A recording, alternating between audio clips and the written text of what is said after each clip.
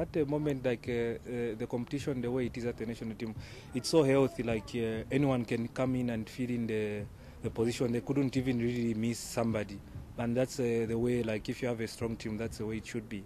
So anyway, it's even me when I come back, I'm not even guaranteed like I'll get my place back. I just have to fight back and work hard at training.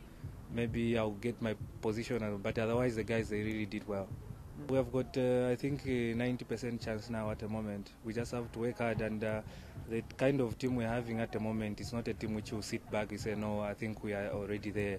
We know even qualifying, it's not like we have already achieved our goal. Our goal is like really to go and better our performance like the way we did last Africa Cup of Nations.